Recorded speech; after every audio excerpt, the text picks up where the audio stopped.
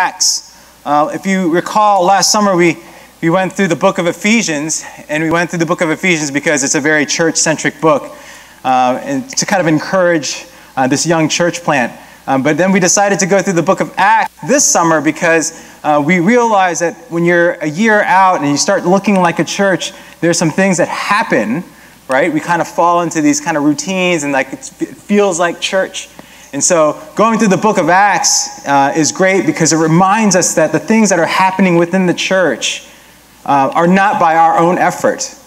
It is by the Holy Spirit moving in and through us. And our capacity to hear and walk in step with the Holy Spirit and living in that faithfulness is why God will ever add to our number. And so we're in the book of Acts. Turn to your Bibles. We're going to be in chapter 4, verse 32. And we're going to be going through the end of chapter 4 into chapter 5, verse 11. And this is the 10th installment in this message series that we're calling The Unfinished Story. And the title of today's message is actually a question that I'd like for us to consider. Church, can we do better? Can we do better? And to answer this question, we're going to need to face perhaps a startling truth. We're going to need to come to the realization that the church isn't perfect. The church has its flaws. The church has its shortcomings. And it's not God's fault. The responsibility is solely on us. So we're going to need to take a long, hard look at the good, the better, and the ugly. Now you're probably wondering or probably thinking that this is going to be one of those messages. Well, bear with me this morning because it may not initially be uplifting, but I do believe that God uses passages and messages like this to keep us grounded. God uses passages and messages like this to remind us that we're not all that we're cracked up to be. In fact, as we heard a couple of weeks ago from Pastor Ed, we need passages and messages like this because we often consider ourselves more highly than we ought. And it's this temptation, this often lofty, self-righteous, holier-than-thou attitude that's been the church's reckoning. Because you see, the church has an image issue. Who we say we are doesn't always match up with how we say we live. Now, I've seen this meme on my Facebook feed a little too often. It's a picture of Mahatma Gandhi with an alleged quote saying, "I like your Christ. I do not like your Christians. Your Christians are so unlike your Christ." The church is full of hypocrites, some have said. In Scripture, we see Jesus encouraging his disciples to consider their calling and ministry in the world, saying that they are the light of the world. They are the city on a hill.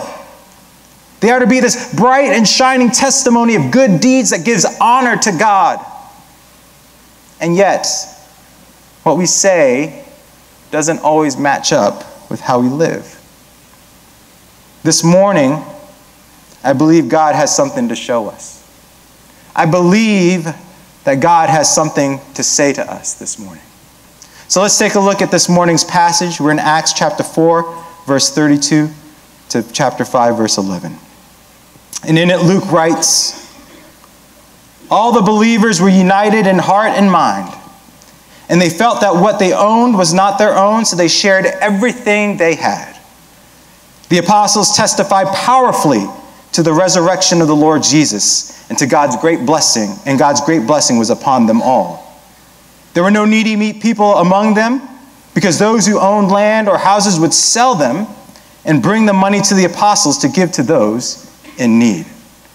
For instance, there was Joseph, the one the apostles nicknamed Barnabas, which means son of encouragement. He was from the tribe of Levi and came from the island of Cyprus. He sold a field he owned and brought the money to the apostles. But there was a certain man. His name was Ananias, who with his wife Sapphira sold some property.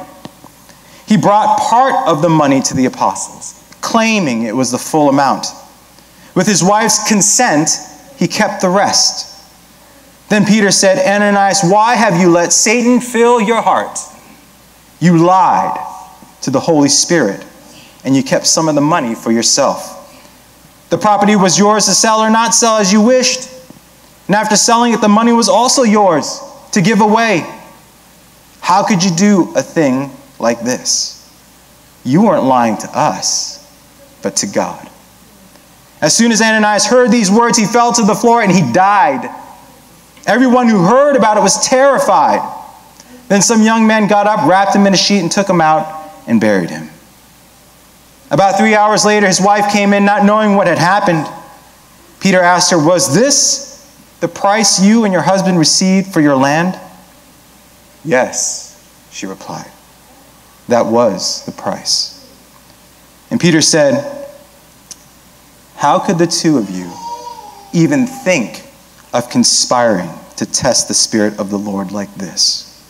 The young men who buried your husband are just outside the door, and they will carry you out too.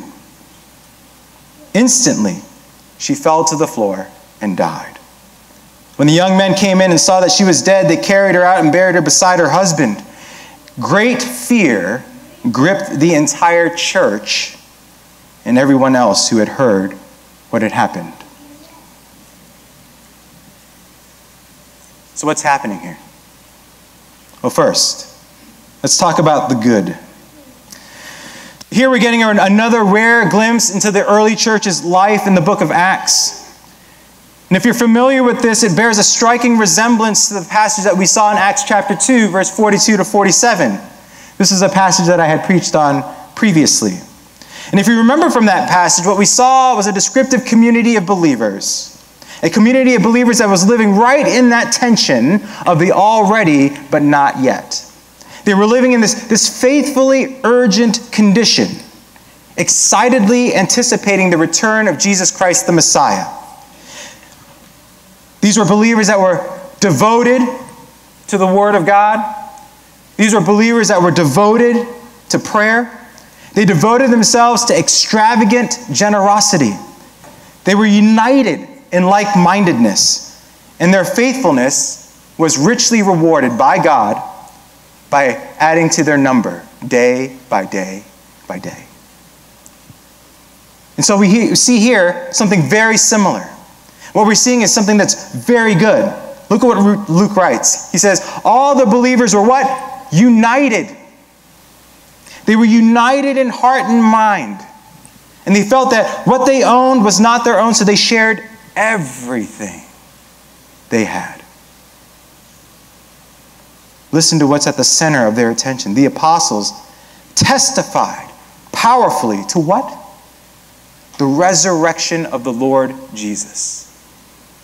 And God's great blessing was upon them all. So far, so good. We'll take a look at this further. Because this is not just a surviving community. This is a thriving community. Though there were no needy people among them. Why? Because those who own land or houses would sell them and bring the money to the apostles to give to those who were in need. This is the light of the world. This is the city on a hill. This was the kind of church that was bearing witness to Jesus Christ. They were bearing witness to the poor, to the destitute, to the have-nots, right? To the forgotten ones. These believers were stepping up and stepping into opportunities to meet one another's needs. And what we see on display here are powerful acts of grace being extended to one another. One of the key strategic aspects of Restoration Church also happens to be a key rhythm for us, and that is to bless. At Restoration Church, we believe that when blessed people are in the neighborhood should be what? Blessed. Amen. What that means is we want to consider very carefully how we address the physical, emotional, and spiritual needs of our community. We believe strongly that if we take care of the out there, God's going to take care of the in here. That's why we annually participate in things like Thanksgiving outreach. Many of you have participated in that. For the 20-some families that are eligible for free and reduced meals here at Fields Road Elementary School, as well as the community that's at Hidden Creek, we put together full Thanksgiving meals so that in that critical holiday season, when a lot of people experience loneliness and sadness, everyone in our proximal sphere of influence can enjoy a full Thanksgiving meal. Amen? We believe in that. We also believe in, and you participate very simply in, the feeding of students and their families by checking into Facebook. Something so easy to do. We want to even increase our impact that we make with Fields Road Elementary School by encouraging you folks, and we're going to talk about this in a little bit, about sharing some of our posts so that we get more people that are participating in it. Because we partnered with the Manna Food Center in their Smart Sacks program, which, by the way, is their most expensive program. And by partnering with Manna Food Center in the Smart Sacks program, we make sure that eligible students and their families get to eat for an entire weekend, all weekend long. Why do we do this? We do this because we understand that there's a need. There's a need. But we also do this because we understand that the grace that was shown us must also be extended to others as we love on our neighbors. We join God in the restoration of all things, desiring to see restoration in things like reconciliation, in beauty, in shalom, and in justice. And yet, church, we can do better. We can do better. So let's take a look at the better. What we see in this passage is a common kind of fleeting introduction of a character that'll make big waves later.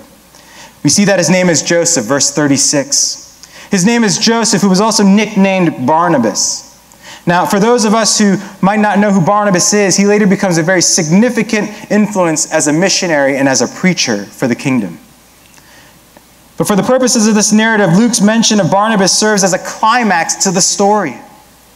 This Barnabas, whose name means son of encouragement, does just that for us this morning. He encourages us. Because you see, while Barnabas may be mentioned almost 30 times in the New Testament, 5 times in Paul's letters, and across 7 different chapters in the book of Acts, it's in this passage that may be the only in a series that is devoted completely to him. Why? We know he's a Levite, which means that he's in the same family as Moses and Aaron. We know he's from Cyprus, which is a group of islands that is just west of Israel. We also know that he owns land, right? Which means that he isn't without means. But what else do we know from Barnabas? If you look into Acts chapter 11, verse 24, you find that Barnabas was a good man. He was full of the Holy Spirit and that of faith. No wonder he's called the son of encouragement, because by his ministry, many were added to the Lord. But it's this good that marks this man. And this brings me to the reason that I believe God begins to name names in this passage. To say Barnabas was a good man is to get a kind of a bead on where his heart is. This man was full of goodness. He was generous. He was charitable. But we also know from verse 31, he was also filled by the enabling power of the Holy Spirit. What he was capable of doing was found in the obedience to this enablement of the Holy Spirit. That is, he heard and he walked in step with the Spirit. Which brings us to verse 37. What he owned, he sold. And what he sold, he gave. You can only do that if you are being enabled by the Holy Spirit. Check out his heart attitude when he brings his gift. He places it at the feet of the apostles. The least shall be great. The last shall be first.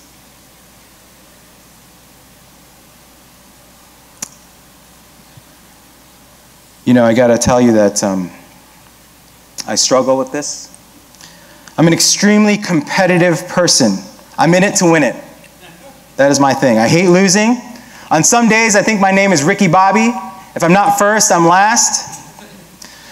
Even when it comes to ministry, I am fiercely, fiercely competitive. I want to win in ministry. I know that sounds strange, but I want things done well. I want things done right. I want things done perfect, right? I spent 15 minutes just making sure the crinkles on the curtain were just right. But in that striving to be the best, there's a danger of pride. What I have to give, I don't always lay at the foot of God. Instead, I present it proudly, as if it's something that God should marvel at. That's silly, right? Very silly. And yet I think some of us struggle with the same thing. And this is precisely what gives the church the reputation that it's unfortunately has earned. We care more about what we're doing. We care more about what we're accomplishing. We care more about what we have accomplished, rather than being obedient to the Holy Spirit. We've said this on countless occasions. The heart of the problem is the problem of the heart. Now, certainly, I don't want to overgeneralize. It's not all good, but it's not all bad either. But if our actions aren't in alignment with our commitment, we will earn this reputation. But there's hope. We can change that, and we can change that today. Barnabas' heart was firmly fixed on the advancement of the kingdom. He humbly presented the proceeds of the sale of his land to the apostles for them to distribute. And for that, his name is recorded in the book of life. How does the testimony of Barnabas stir us today? How does his example of hearing and walking in step with the Spirit inspire us today? What sacrifices are we willing to make? What acts of generosity are we willing to extend? Let us take care and love our neighbor. Let us take care and love our fellow brothers and our sisters. Let's not just tolerate one another, right? But receive one another in genuine love. All the faults, all the pockmarks, all of it. Instead of arguing with one another over our differences, let us embrace one another in our sameness, in our shared humanity. And now this. You knew it was coming. It's the ugly. I'm going to spend a little time on this. If Barnabas was the climax of the story, then this next section is the denouement. It is the wah-wah sad trombone. Luke writes, but, and anytime we see a but or we see a however, we know a big transition is happening, a huge contrast. Luke writes, but a man named Ananias. You know, there's a couple reasons why your name gets found in the good book. Either you done really, really good, or you done really, really bad. And we're about to hear the latter. A man named Ananias, with his wife, Sapphira,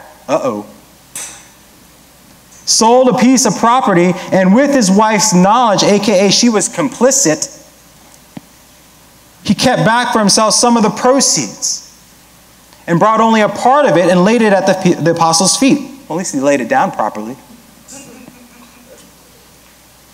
What do you think happened next? Yeah. No, not that. I mean, let's remember the context here. Ananias dared to bring his partial offering before Peter. I mean, capital A, Apostle Peter. Okay? This is the guy, I don't know, only walked with Jesus for 3 years of his life, right? This is the guy that Jesus named The Rock before Doan Johnson was The Rock. Okay? This is the guy who only a chapter ago healed a fully grown man who was lame since birth. And Ananias decides he's going to try to pull a fast one on Peter. Now, what is Peter going to do here? He's going to exercise some supernatural discernment. Look at what Peter says next. Why has Satan filled your heart? And just so Ananias is clear, because he thought he was going to get away with lying to Peter. But Peter says, why has Satan filled your heart to lie to what? To who? Not Peter, to the Holy Spirit. The heart of the problem is the problem of the heart. Brothers and sisters, now I want to preach a feel-good message just like anybody else. But if we're being honest with ourselves, the struggle is real. The struggle is real. We may look at Ananias and the judgment meter in our heart begins to elevate, it begins to increase. But be careful. Let's take the log out of our own eye before we judge the speck in our brothers. What we see next ultimately is that God is the judge because God in his goodness is ultimately just. So let's take a look at what it is that he did so wrong. Okay, so Ananias and Sapphira kept back for themselves a part of the proceeds of the land that they sold. Is that wrong? Look what Peter says. He says that property was yours to sell or not sell, as you wished. And after selling it, the money was also yours to give away. In other words, whatever. God has blessed you with this stuff. You could do with it whatever you pleased. You could have sold it or not sold it. You could have given the money away or kept it. It was really neither here nor there. But look back at verse 2. Ananias, in chapter 5, verse 2. Ananias and Sapphira, as one translation puts it, colluded. They colluded. That is, they knew something with one another that others did not. The mistake was bigger than that, though. Here's what Peter says. He says, you weren't lying to us, but to God. You weren't lying to us, but to God. As a parent, it's hard.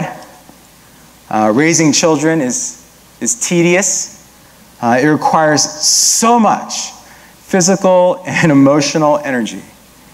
So before my son Jude was born, my wife and I vowed to keep things real simple.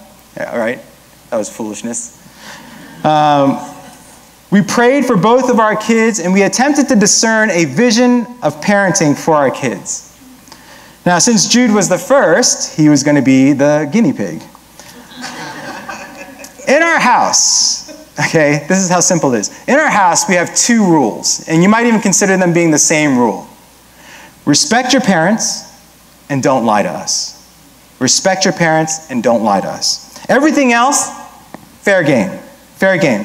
Because we knew eventually someone was going to draw on the wall with the crayons. We knew eventually someone was going to spill milk all over the kitchen floor. And we knew eventually someone was going to punch someone in the face at school. Real story. IRL. We get it. We make mistakes. We struggle with making bad choices. And I've only mentioned the H word once, but what we're seeing in this passage here is hypocrisy. Hypocrisy. The practice of claiming to have moral standards or beliefs to which one's own behavior does not conform. In other words, the walk doesn't match the talk. We struggle with this. My kids struggle with this. And as a parent, I like to think that I'm fair. I like to think that I'm just with my kids. And so when Jude does something wrong, I don't want him to pretend that he's a good kid and would never do something wrong. He's a boy. He makes foolish mistakes because he's a boy. And I know these things about him. I also was once a boy. But all I ask for him to do is respect his parents and not lie to us. Come clean. And if you come clean, the punishment for the crime is much, much less if you just simply confess with a repentant heart. But of course, he lies. And that's what we do. Because we think we're getting away with something. We lie because we think we're getting away with something. But here's the thing. God knows. God knows. The person you're lying to may not know, but God knows. You're not lying to me, you're lying to God. What happens next to Ananias might be unsettling for some of us. It might be unsettling for some of us who believe that God is just love. But I want us to consider this. God isn't just love. God is intrinsically good. He is good. In His word, we understand that the wages of sin is death. And so I tell my kids, I don't tell my kids that per se, but I say, if you do bad things, that would scare them to death. If you do bad things are going to happen. That's not to say that if you do good things are going to happen. But if you do bad things are going to happen. Especially if those actions serve to harm. Right? We reap what we sow. And so make no bones about it. When you lie, you are inflicting harm. It's a form of deception. Lying is. The intention of lying is to mislead. We purposely withhold vital truth from someone that prevents them from making an informed decision. It distorts. Lying leads people astray. So as soon as Ananias heard these words from Peter, he fell to the floor and he died. Now, I don't want to say that this is exactly how God is dealing with sin today. That is, if you sin, you're going to instantly die. That's not for me to know fully. However, I do feel it's important for us to be clear about what we're reading here. Just as we see how radically faithful some of these believers, early believers, are living in light of the imminent return of Jesus Christ, the Messiah, we're still in this period of time where God has inaugurated a new way of dealing with His people, specifically through the intervention of the Holy Spirit. This is also a critical juncture in kingdom history, as the early church begins to find its feet and position itself at the center of changing the course of history. So we've seen other believers, specifically Barnabas in this passage, hearing and walking in step with the Spirit. And sometimes that draws us into the notion that this early church somehow could do no wrong. But the reality is we get to see that what afflicts the church today afflicted the church then. As much as it is a problem in the church today, it was a problem in the church then. Hypocrisy exists. Why? Because we are fallen people. We are flawed. We are not intrinsically good. We are intrinsically self-motivated. We are intrinsically self-centered. We are intrinsically egocentric. Our natural bent is towards our own personal agenda, our own status, our own gain. If that's not clear with Ananias, look at what happens next. After an interval of about 3 hours, where was his wife for 3 hours? His wife came in, not knowing what had happened. Now, her not knowing what had happened is not really important here to note. It's the fact that what we see is that his wife is complicit to the deception. Peter gives Sapphira a chance to come clean, but she does not. He says, "Was this the price you and your husband received for your land?"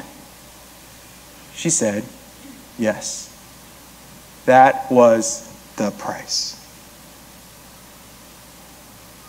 To that, Peter says, "How could the two of you even think of conspiring to test the Spirit of the Lord like this?" Make no mistake, in our minds, we're first. In our minds, we're first. At which point, Peter reveals that what befell her husband is unfortunately going to befall her. And to be honest, as I said, I don't know why Ananias and Sapphira's fate was what it was. Perhaps the old adage is true. One bad apple, in this case two, spoiled the lot. Perhaps it's the warning that Jesus gave to his disciples when he said, "Beware of the yeast of the Pharisees." their hypocrisy, he says, Luke chapter 12, verse 1. Now, for us culinary folk in the audience, we know that a little bit of yeast goes a long way. Yeast expands and affects everything it touches, just like hypocrisy in the church. Ananias and Sapphira had the appearance of commitment to God, but it wasn't true in them. They said one thing, and they did wholly in another. Church, we can do better. We can do better. Luke closes this passage by restating the response from those who witnessed it and those who eventually heard about it. And in it we see the first mention of the word church. This is the first time we see the word church in this context. Luke writes, great fear gripped the entire church and everyone else who heard what had happened. You see, fear is a good thing. In Scripture, it says that the fear of God is the beginning of wisdom, and knowledge of the Holy One is understanding. Wisdom to avoid evil, understanding that God has our good in his mind. Who knows why Ananias or Sapphira were holding on to a portion and declaring it as the whole? But in a time when it was important that the community of believers hear the Spirit and walk in step with the Spirit, it wasn't the reputation of the church that was on the line. It was the reputation of the one to whom they had declared their devotion. Now for us today, for while there is a distinction between those who are hypocrites and those who struggle with hypocrisy, the need to confess our sins and repent is the same. The need for grace and forgiveness is the same. The need to turn from our sin, hear and walk in step with the Spirit is the same.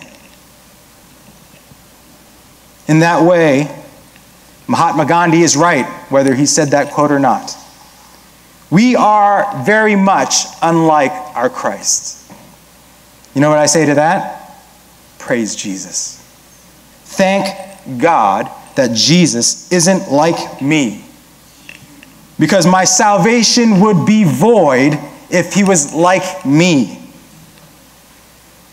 Intrinsically, I am no saint. I'm not holy on my own. I'm not perfect, some say. But that's why I desperately need a perfect Savior. That's why I need the perfect Lamb, who is the only adequate sacrifice for my sins. The only thing that I'm perfect at is being imperfect. This perfect, holy Jesus defeated death. And that's where I find my victory. That's where we find our victory. This is where I find the hope that my walk will eventually align with my talk. That alignment starts with us hearing and walking in step with the Spirit, training ourselves towards that goal. Avoiding hypocrisy isn't going to be possible without God's grace. And that's why it's so often that we point to the rhythm of listening. Learning to hear God's voice, and not just hear it, but obey it. So let's do that today. I challenge us today. Let us commit to listening today. Listen to his word. Listen to God's word. As Pastor Ed has said many times in the past, if we would just begin to read his word with regularity, our life will change. And yet I do know that it is difficult for some of us. It's difficult for some of us to understand. We may flip open the Bible and find ourselves in a genealogy. I don't know what to do with a family tree. You turn the page, right? But here's what I want you to do. I want you to connect with somebody. Connect with somebody in your community group. Connect with one of our ministry team leaders. Connect with a pastor or a pastor's wife. And then I want you to ask this very simple question. Can you help me with reading the Bible? It's that easy. We have a number of folks that are in group chats doing devotions in the YouVersion Bible app. I encourage you. I push us towards getting connected with somebody and start reading the Bible today. Listen to God's people. As you're in these Bible reading groups, share with one another. Share your hurts. Share your pains. Share your joys. Share the stories about how God is speaking to you and how you're beginning to take steps in victory. Share about how your steps are beginning to align with your devotion. And encourage each other in that way. Listen to God's Spirit. What we read in the book of Acts is how the Holy Spirit is moving in and through the church to be the mechanism for history-changing global transformation. That's what we're seeing. And it happens in one person's heart at a time. God's Spirit may be pressing on your heart this morning. He may be pressing on your heart this morning to confess and repent of some things. Maybe it's hypocrisy. Maybe it's saying one thing but completely doing something else. His Spirit is calling us out. So let us not lie to him, but hear his conviction and walk in step with him today. We looked at the good. We looked at the better. We even looked at the ugly. But there's one more thing we haven't looked at, and that is the beautiful. And I want to read this from one writer, and he says this. Christianity does not stand or fall on the way Christians have acted throughout history or acting today. Christianity stands or falls on the person of Jesus, and Jesus was not a hypocrite. He lived consistently with what he taught, and at the end of his life, he challenged those who had lived with him night and day for over 3 years to point out any hypocrisy in him.